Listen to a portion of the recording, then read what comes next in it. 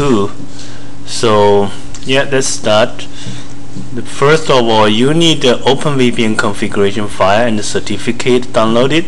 So in this sample video, I'm going to download all the certificate and the configuration file from ClearOS. So I have those certificates, so you can download.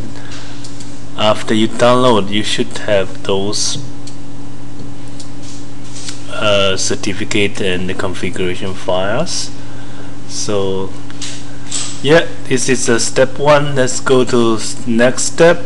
So in order to allow Ubuntu to build a VPN connection, you need to download 2 extra software. So let's open this software center, Ubuntu software center. So let's search Openvpn. Okay, so first one, we need to download this one, virtual private network daemon. So this one I already downloaded it in the installed. Second one, you need a plugin.